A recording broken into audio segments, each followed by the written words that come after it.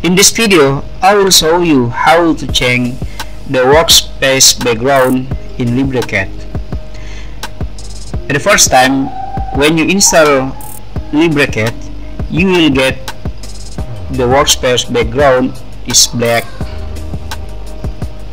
So we can change the workspace background. Go to the options, application preferences, and change the background color here. Click OK.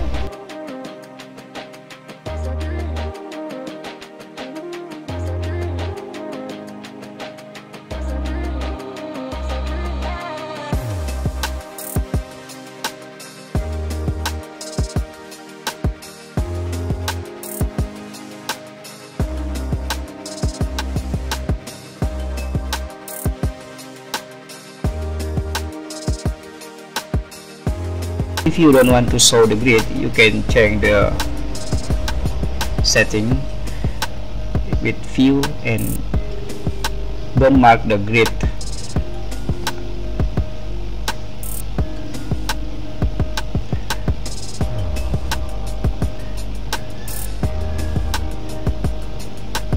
Okay, I think that's the simple way to change the background, the workspace background in Librecad. Thank you.